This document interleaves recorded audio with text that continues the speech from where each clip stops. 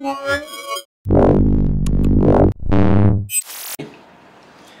guys, Sasha from Mobile Geeks, and we're going to take a look at a new tablet prototype. This is an 11.6-inch tablet running with a 1080p resolution, and as you can see I'm playing a little ego shooter here, which is running so smooth.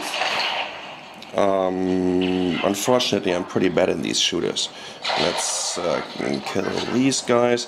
This is like 60 frames a second at least, and some of you might notice this shooter because this is, I think it's Halo 3. No, it's not Halo, N.O.V.A, right? But anyways, what I'm going to show you right now is even more interesting. This is running on Android, and this is not running on any ARM SoC. This is running on an Intel Ivy Bridge. So what we see here is Android running on the third generation of the Core i platform. And as you can see, the performance of N.O.V.A 3 is absolutely amazing. Oh no, it's loading it again.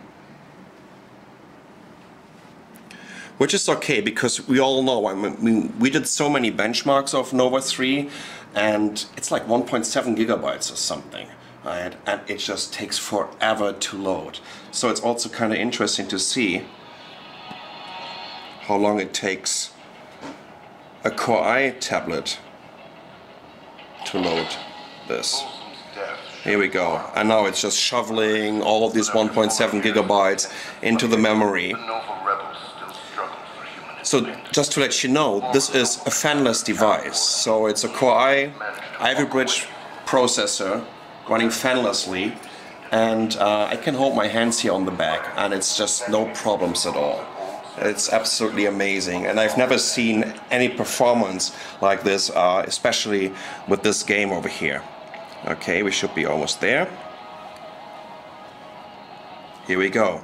Now, you know what, just to try it out, compare this with your latest quad-core ARM SoC smartphone tablet, load this game, play with it, and look at the frame rates at 1080p. Absolutely amazing stuff. So this is a first look at Android running on a third generation Intel Core i Ivy Bridge. I'm Sasha from Mobile Geeks. Thanks for watching.